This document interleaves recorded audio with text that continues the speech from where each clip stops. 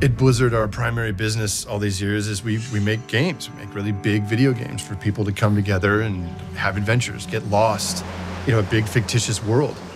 Every Blizzard game from Warcraft on has really had a root, a foundation in story, and I think we really see ourselves as world builders as much as we do game designers, game developers. And the worlds we build to substantiate those games, we've always tried to make very flavorful, very soulful, very distinct in their details, in their histories, and the cultures that populate these worlds. We all grew up playing this game, even if we worked on it. We grew up playing in Azeroth and playing these worlds, and we kind of want to share the experience of Azeroth with our kids. What if we crafted a story that was younger, a story from a kid's point of view? How would they see the world of Azeroth? And so that led us to coming up with the Traveler conceit.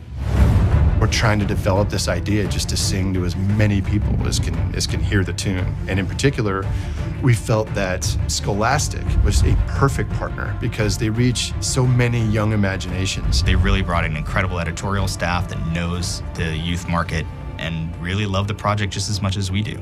We had talked about creative partners, who could we get to tell this tale? And Greg Weisman was a name that came up. We're like, oh, we could possibly get Greg. Greg's this monstrous talent in TV. And so we were really fortunate to get Greg attached and get his passion attached and bring his unique story mind and his unique voice to this project. One of the things that's sort of great about World of Warcraft in general, and one of the things that attracted me to the project, without a doubt, is that there's so much there. It's so large. The world is so rich that, there may be some big expansion going on in the game over here, but our story starts out much smaller than that.